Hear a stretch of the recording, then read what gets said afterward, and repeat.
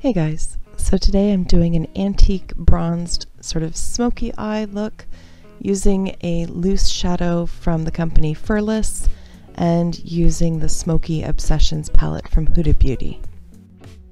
As always, I'm starting by applying the soft ochre paint pot from MAC, and I'm just blending that over the lid with my fingers, concentrating mostly on the lid and then sort of blending it up in towards the crease area. And because I'm using a loose shadow, I didn't set the paint pot because I want it to stay a little bit tacky so that that loose pigment has something to stick to. For applying my transition shade, obviously I'm going into the Huda Beauty palette and I'm using the Sigma E40 brush.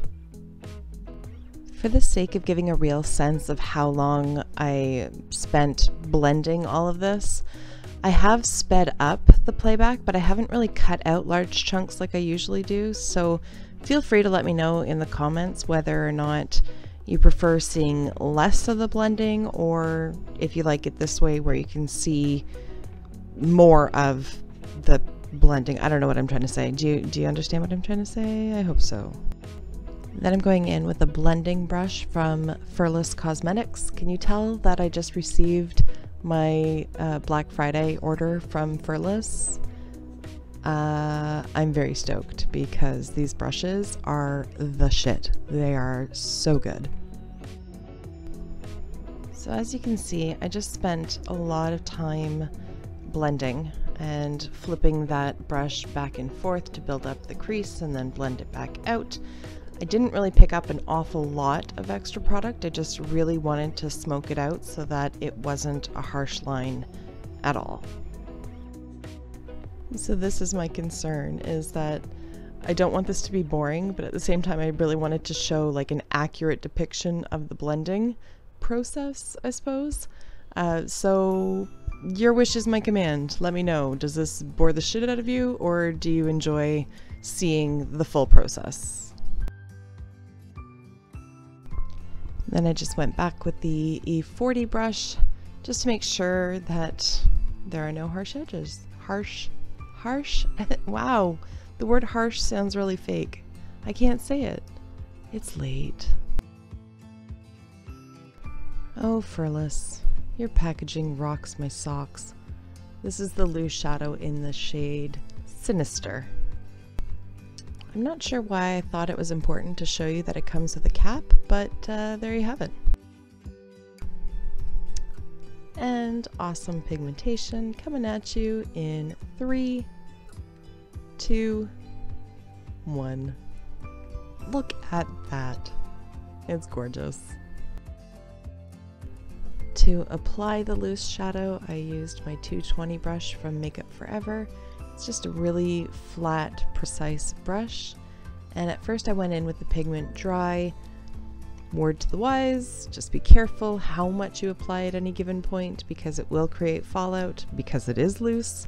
But if you go in with just a little bit and really tap off the excess or spray it with the MAC Fix Plus as I did here, you're pretty much fine.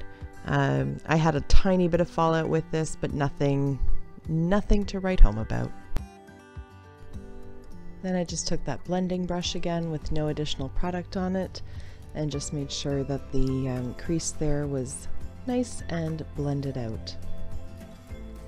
And then I took this behemoth of a brush, which is actually lovely. It's so soft, but it was probably overkill for the sake of getting rid of the little bit of fallout that I had.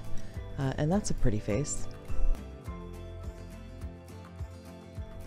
And now for the black eyeshadow, I used the small definer brush. I don't know, I just saw it on the screen. I totally forgot what it's called. From Makeup Geek, and just patted that black shadow in. I really tapped off the excess because I didn't want black eyeshadow all over my face. And really just sort of sketched out where I wanted it and then started the blending process from there. This brush is a new addition to my collection of brushes, but it's fast becoming a favorite. It's so nice and small, but still really soft and fluffy, so it blends things so well. And I like the size of it because I don't jack up my makeup by blending it too far up or too far down. It's just a nice little beast. And I like this blending brush too. It's so soft. It's sort of the same shape as my Sigma E25 brush, but it's just that much softer. And I find when I have a look where I have to do a lot of blending, the softer the brush, the happier I'm going to be. Otherwise, my skin starts to get a little irritated and upset at what I'm doing to it. I am just going to throw this out there for the sake of doing it. I do have an affiliate link for Furless Cosmetics. I thoroughly recommend their blending brushes. I'm not a big fan on their liner brushes. I have used them in the past. Their face brushes are fantastic. Their loose pigments are phenomenal, and you get so much product. I'll link it below. It saves you 20%. I receive a 10% commission. Use it, don't use it, totally up to your discretion, but wanted you to have the info. Alright, moving on. I blended out the lower lash line with this brush from Lottie. I believe I got it in an Ipsy bag because I have no idea where to buy Lottie, but I actually really like this brush too. And then I just went back because of all the blending. I wanted to rebuild that bronze shade, so I'm just patting a little bit extra on top, as you can see. And adding some more black and blending that out as well, because what would a smoky eye look be without a crap ton of blending?